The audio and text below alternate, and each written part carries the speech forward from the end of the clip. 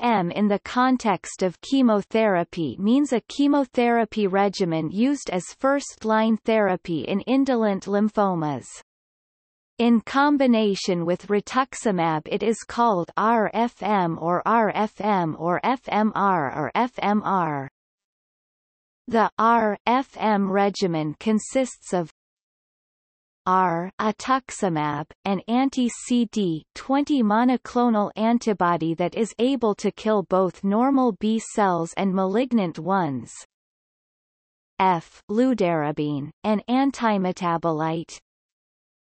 Itoxantrone, a synthetic anthracycline analog, and anthraquinone, that is able to intercalate DNA and prevent mitosis. This regimen is also sometimes used in some autoimmune disorders that are inherently sensitive to rituximab, fludarabine and mitoxantrone in monotherapies, e.g. multiple sclerosis. Dosing regimen.